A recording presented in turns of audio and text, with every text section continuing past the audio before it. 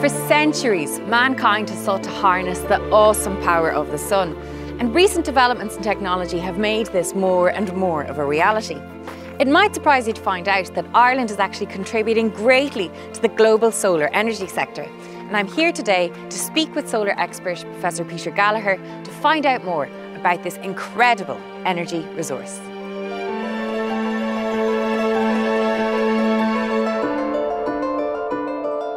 The sun is just one of the most amazing objects in the universe.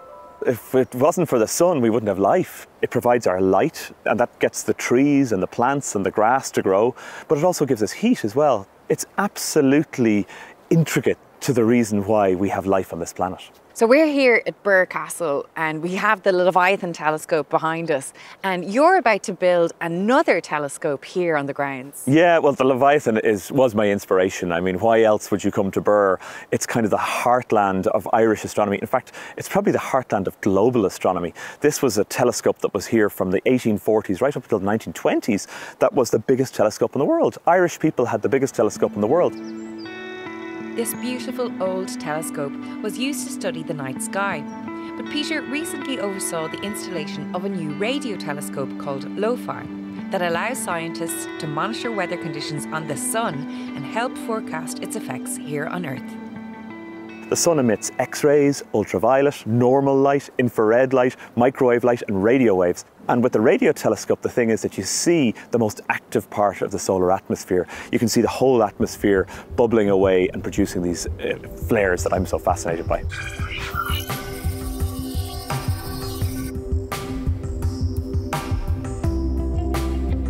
While projects such as LOFAR are observing the sun, there's increasing interest in technologies that can harness the incredible energy emitted by our stellar neighbour.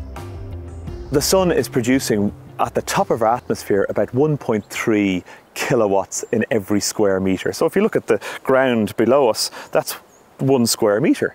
But the atmosphere then reflects about a third of that. Then the atmosphere absorbs another third of it. By the time it gets down to the ground, we're only seeing a couple of 100 watts per metre squared. That's like, a light bulb shining on every square metre. That's a lot of energy. And so what we need to do is develop detectors that can pick up that energy and convert it into electricity in an efficient manner.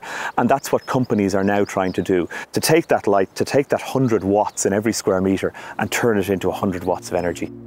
1.5 hours of sunlight on the Earth's surface is sufficient to meet the global energy requirements for a whole year. So how in Ireland can we reap the benefits of this incredible renewable resource?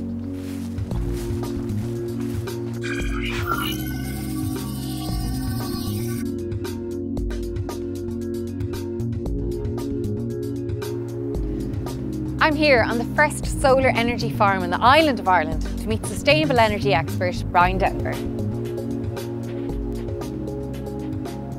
Brian, when I think of solar technology, I think of fancy rooftops in California, I think of panels out on the desert, and not necessarily a field in Ireland. Is it something that we can do in this country? Absolutely, yes. I mean, it's not the sunniest day today, we've got a bit of cloud cover, but these solar panels will still be producing electricity because while they produce best when they're in direct sunlight, they still work when there's any kind of light. The technology that we have here is called solar PV, which is basically solar panels that produce electricity directly from sunlight. And that's the fastest growing electricity generating technology in the world in the last 5 years. So could it be something that we see more solar farms like this one placed beside a wind farm that we actually see in the distance here? Definitely, and that's a really good use of space. And as the costs of solar technology come down increasingly, we are going to see that more and more. So for instance, if you've got a factory where you have a high demand for electricity during the day, solar panels can really work. And the example we have here, this is feeding directly into the airport in Belfast. So it does make sense in certain applications already, and increasingly it'll become something that makes sense for homeowners to install. The solar market today is worth over $160 billion, and there are lots of Irish researchers and businesses who are already tapping into that. Some areas like material science, where Irish research is really at the forefront, developing new exotic materials, producing electricity, but also improving the materials we have.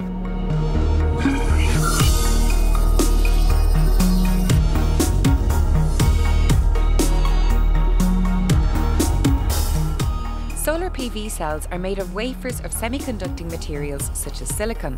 The greater the surface area of these silicon wafers, the more sunlight is trapped, and therefore the more electricity can be produced.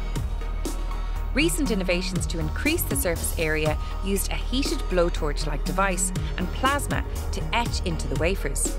But the process is expensive and complex, and an Irish company has come up with a revolutionary new technique which could radically improve the industry.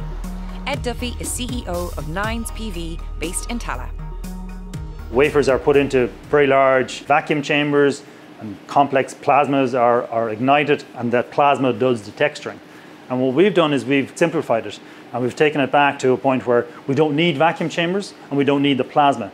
We have invented a whole new method here, and we've called it ADE, so atmospheric dry etching.